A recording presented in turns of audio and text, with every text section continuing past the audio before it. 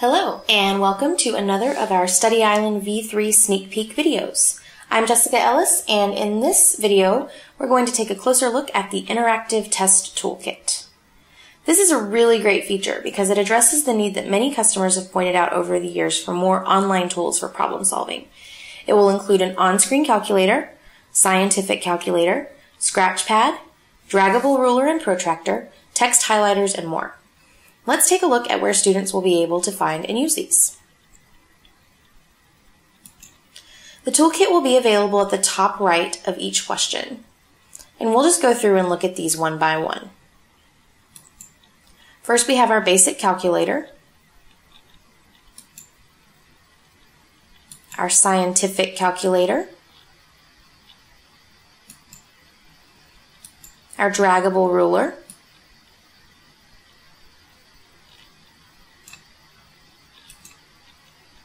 our draggable protractor,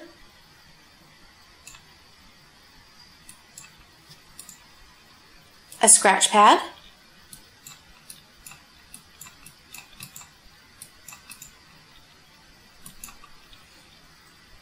and a text highlighter.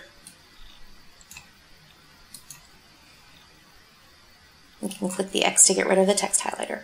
You can also make the text larger or smaller.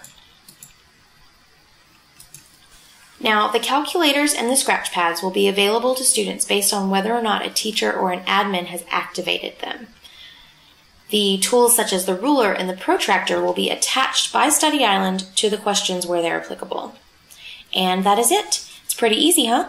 If you have questions or want to discuss this with fellow Study Island users, visit our forums. Just go to www.studyisland.com and click the Island Community Forums icon at the top right of the page. We'll see you next time, and as always, thank you for using Study Island.